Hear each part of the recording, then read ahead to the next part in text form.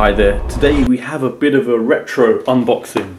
So something I've come across, which is a zip drive. Zip drive 100 and connects via a parallel port on a computer. Rarely seen these days, mostly USB now. So quite an interesting one. Thought I'd just show how things were quite a few years ago. So let's see what's inside this box. Still in the original packaging. A method of backing things up. I don't think you had CD-ROMs then, or DVD-ROMs. So that's the actual unit itself. IOMEGA Zip 100. That's how it's connected up. You've got the actual parallel port cable,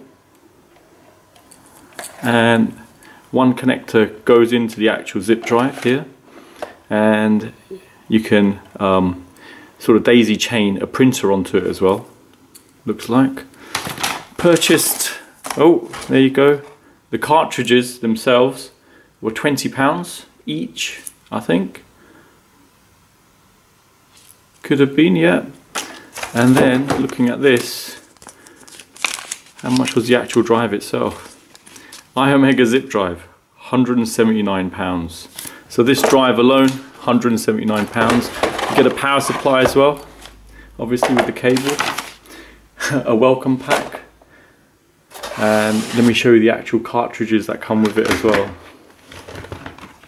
So I've got a few of them, no longer used.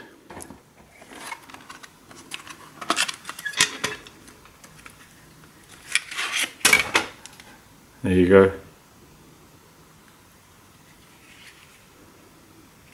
All in pretty good condition.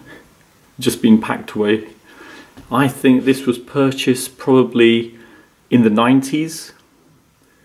And each disc stores 100 megabytes. So at that time, obviously, movies, things like that, downloading things like that weren't such a big thing. This is mostly document storage. So an interesting thing to note, that is about 1.8 gig. And if you see the equivalent now, this USB pen drive is 1 gig. This one, I'll pull that, is 4 gig.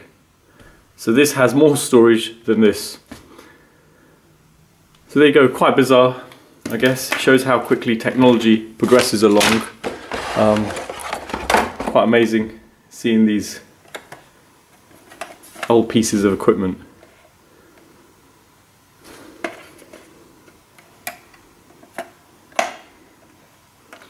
So there you go. Hope you've enjoyed something slightly different from the norm. And thanks for viewing.